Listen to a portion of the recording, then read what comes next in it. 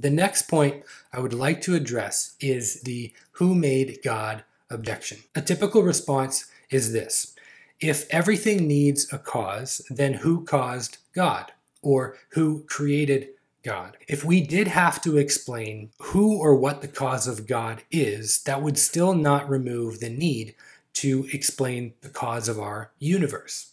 This seems to be a deflection from having to actually deal with the cause of our universe issue. It would be like finding an axe head in the middle of the desert and saying, I won't believe that there is an intelligent cause behind that axe head until you can explain to me the cause behind the intelligence. Having to find or explain a cause for God isn't actually necessary.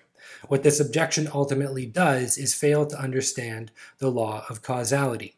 The law of causality states that everything that has a beginning or comes into existence needs a cause. The cause of our universe we are arguing for in this case did not have a beginning and therefore does not need a cause. This is not a workaround or a cop-out answer, but think about it for a second. If at any point in history absolutely nothing existed, then nothing would exist today. Something cannot come from nothing. There has to be at least one thing that is eternal. Either the universe is eternal, which we have very good reason to believe this is not the case, or the cause of our universe is, in this case, God.